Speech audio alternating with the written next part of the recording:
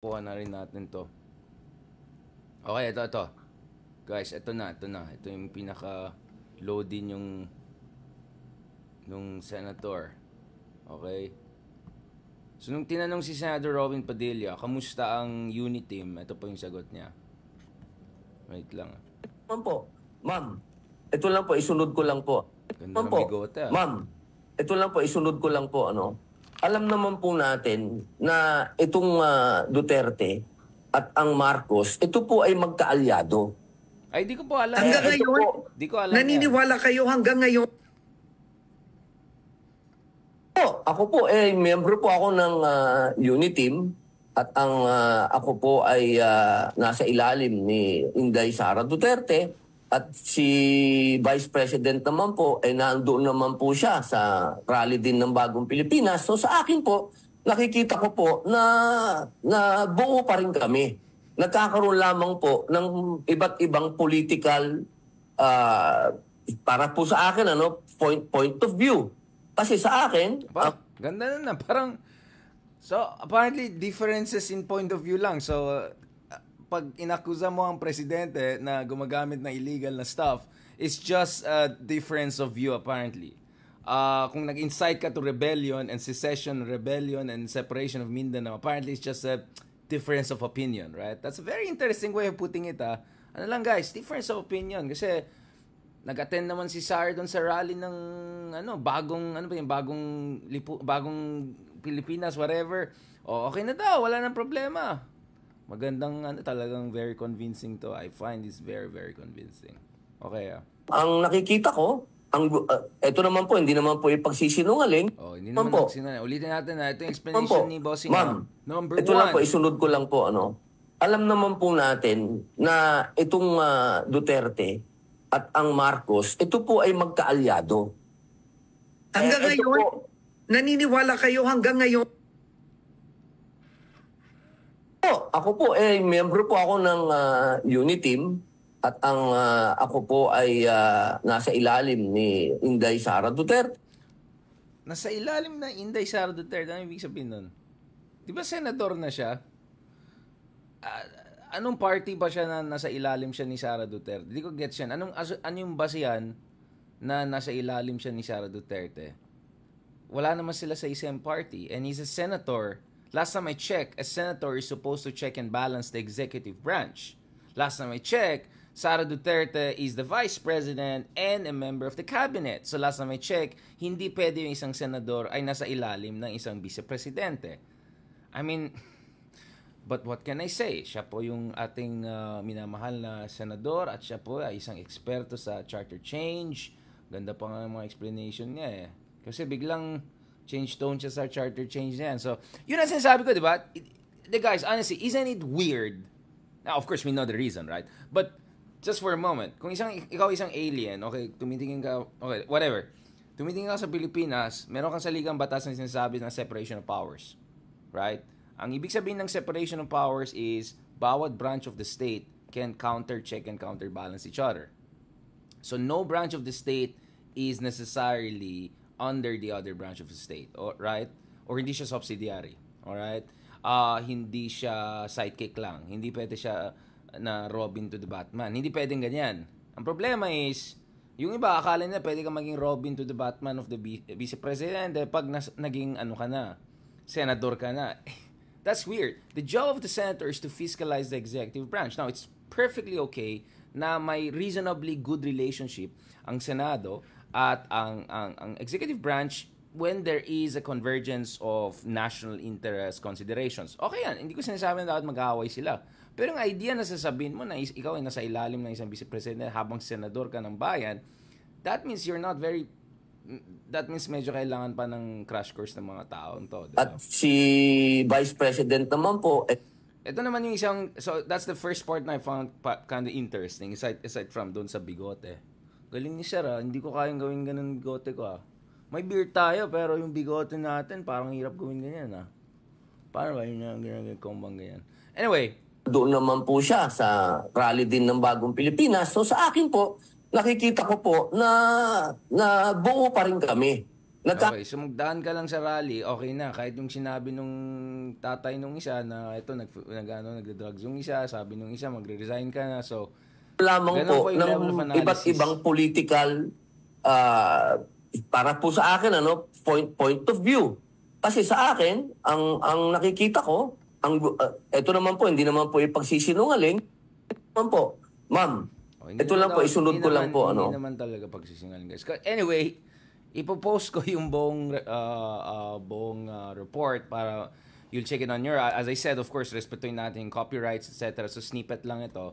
You're free to watch, I think 1 hour 45 minutes yung buong interview na yan para ma-appreciate nyo naman yung kagandahan ng usapin constitutional amendments, usapin people's initiative, usapin bayan. Now, interestingly, may isa pang news na si Robin Padilla, Senador Robin Padilla. Senador na sa ilalim ng isang vice-president. I don't know kung anong system yan, pero apparently ganyan yung sistema natin. But anyway,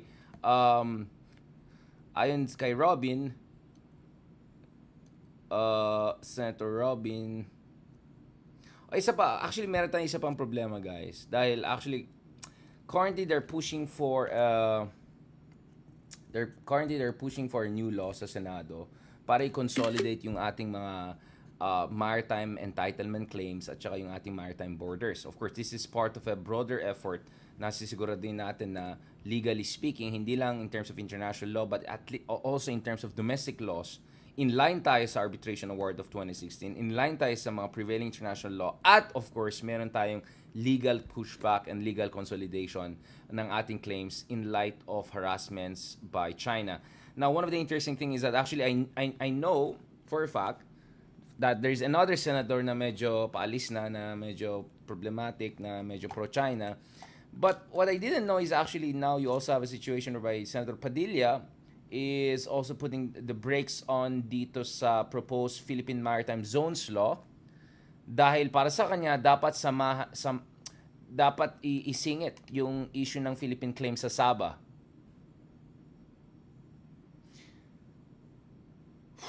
So, how do you respond to that? Okay, I mean, obviously, in theory, all of us want Sabah to go back to the Philippines. Alright? But for that to happen, dapat handa tayo na magkakagyera with Malaysia. And last time I checked, things didn't turn out very well when we tried to get Sabah back from Malaysia back in the day. Now, I'm not saying we should stop doing that. I'm just saying, if you're gonna do that, be ready for countermeasures from Malaysia. And we know for a very long time yung mga Malaysians, they created troubles in Mindanao para ma-distract tayo. In fact, there's a big suspicion na yung rebellion sa Mindanao there was a Malaysian hand there to ensure that the Philippines is bogged down. But I'm just telling you, all right? I'm just telling you. Now, kung matapang itong taong to, napaka-perfect yung bigote na pang Marcelo del Pilar and all of that, ang tanong ko is, nasan yung tapang niyan pag pinag-usapan ng China? Right? Because actually, to be honest, I don't know kung, well, I'll just, presume innocence on this point. Let's say, indirect effect ng ganitong posturing yan because, seriously, the moment you do that, you're gonna create a major diplomatic crisis with a fellow ASEAN country, and you're gonna create a major diplomatic crisis with a country that we already had a major diplomatic crisis back in 2013 nung sinugod ng mga Sultanate people yung Sabah, and you're gonna have a major diplomatic crisis, in terms of cooperation with ASEAN, etc. I can go on and on and on about that. Okay? Now, gusto mo ng ganong gulo, o sige, mag-DFA secretary ka na lang or something, or mag-presidente ka. But, going back to this, okay naman sa akin yan, na matapang-tapangan tayo sa Sabah, pero dapat mas matapang pa tayo sa nangyari sa West Philippine Sea. Alright? Which has not been incorporated into another country. We're still fighting for it. We're talking about a large area. We're talking about billions of dollars of resources. We're talking about potentially trillions of dollars of resources kung sinama mo pa yung mga oil and gas sa Reed Bank, etc. So, ang tanong ko is, ano ulit yung stance ng mga taong ito pagdating sa bullying ng China sa Pilipinas ngayon? So, yan ang problema sa mga ganitong empty posturing na yan. It doesn't think through yung mga next steps in terms of diplomatic implications. But sige, sabihin natin, okay, tapang tayo. Laban para sa bayan. Okay, go. Then ang tanong ko, kamusta naman ang stance nyo dyan sa China? sa West Philippine Sea. Kung talagang matapang kayo na, because this is the effect. If nabablock itong efforts to push ahead with the consolidated Philippine Maritime Zones law, which is supposed to strengthen our legal position and bring it in line with international law and arbitration award of 2016. If you're blocking that by pushing for some, you know, fill in the blank kind of position, then actually you're helping China's case. I'm not saying that's the intention here, but that's the effect here. All right, that's the effect here. Because honestly, for me, I think the issue of Sabah should be dealt with separately through, I don't know, a separate kind of approach, right? Siguro hindi lang maritime zones law, I don't know, some sort of, I don't know, Philippine new map, whatever. Okay, I can go on and about it. Okay, pero sana, wag natin kalimutan na urgent yung problema natin sa West Philippine Sea. And arguably, it is a case whereby actually we have to fight immediately and urgently because every day, habang humina yung positioning natin sa West Philippine Sea, talagang aagawan tayo ng ibang bansa, especially yung China. Alam natin yan. So, yan ang sinasabi ko na my big problem is empty posturing. And even worse than empty posturing is when it comes at the expense of our national interest, urgent national interest. And as I said, gusto mo matapang? Anong tapang natin sa West Philippine Sea? Magpakita rin tayo dyan para magsayang buhay, di ba? Anyway, now let's go to a related interesting issue while we're on the issue of China.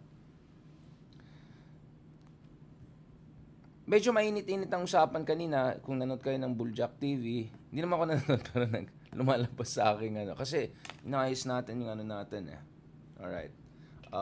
Yung fashion natin kasi iniidolo natin yung mga iba dyan. Ito guys. So, medyo may back and forth ngayon because between an Enrile and a former top press person of Duterte, again dito sa issue ng China.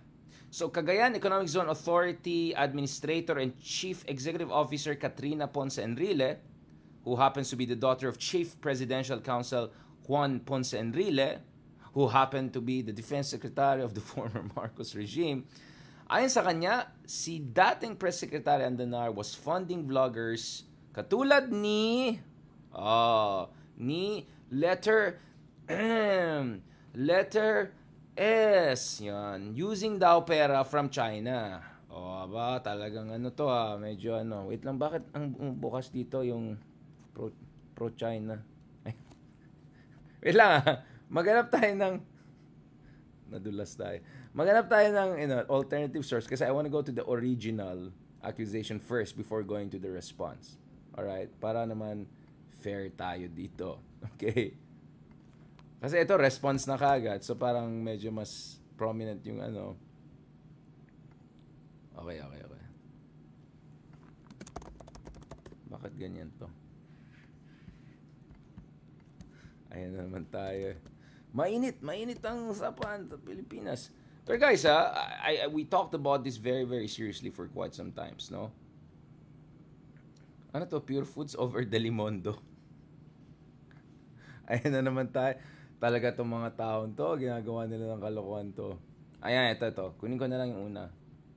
Okay, wala tayong mahanap na Wala na kasing CNN Philippines. Usually, mga ganun na legit na hinahanap ko pag But anyways, dito na lang tayo sa mga ganyan-ganyan publication. Okay, ano to? Okay, Billionario, whatever, yung mga ganyan.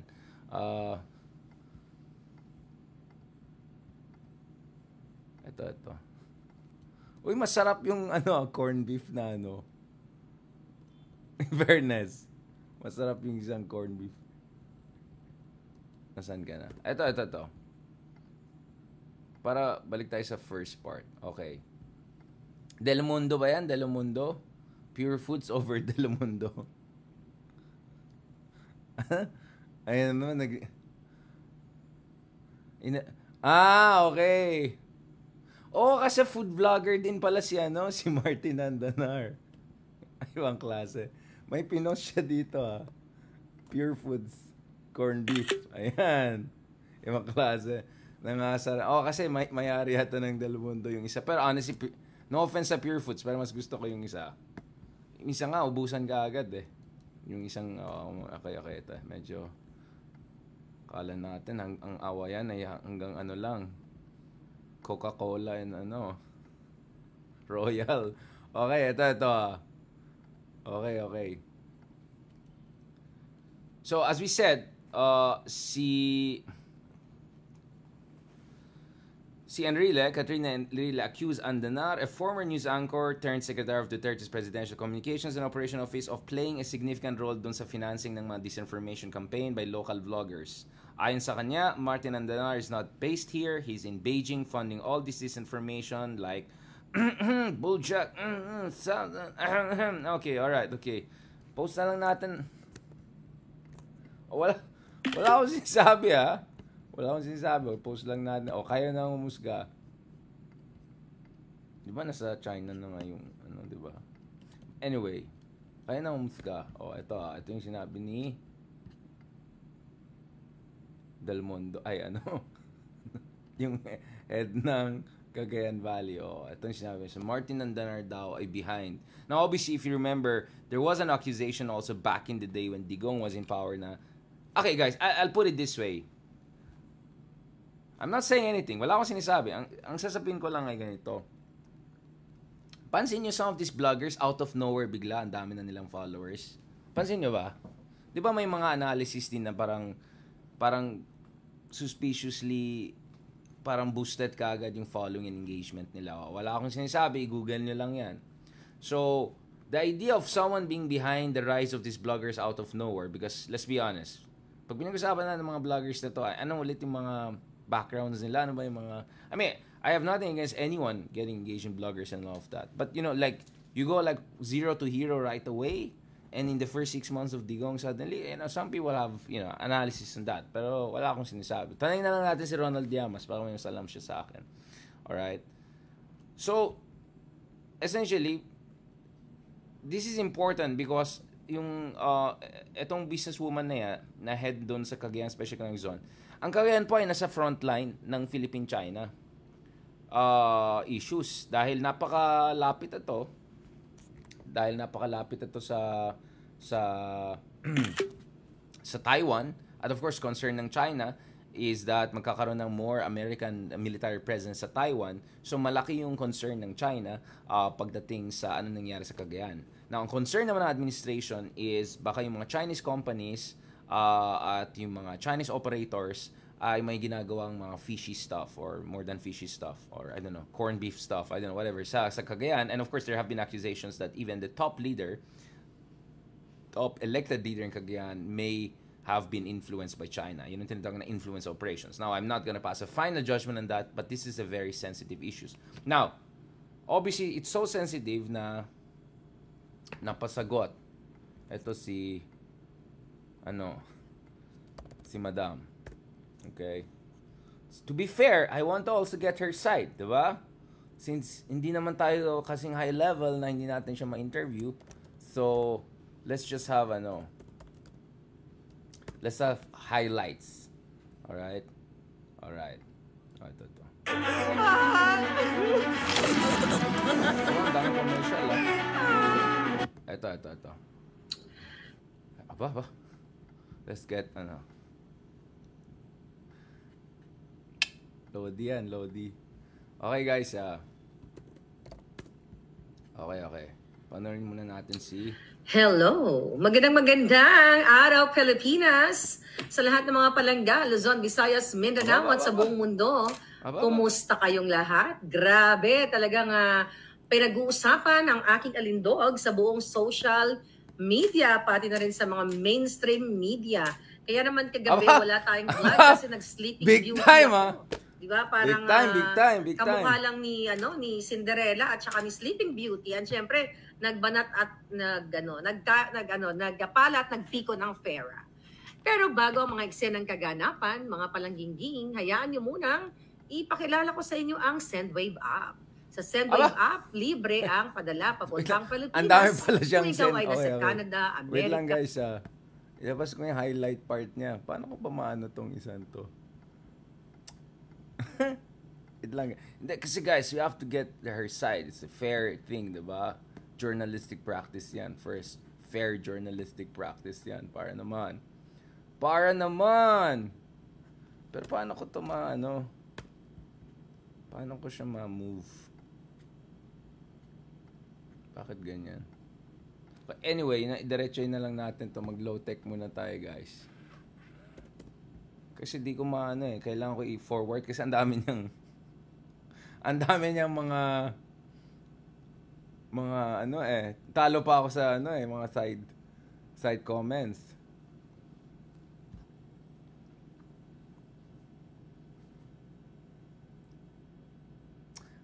Ang problema naman kasi sa kanya, ang dami niyang mga hanash.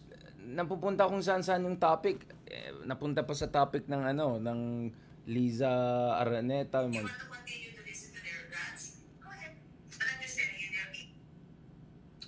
Talagang kasi ng kaganapan, mga palang...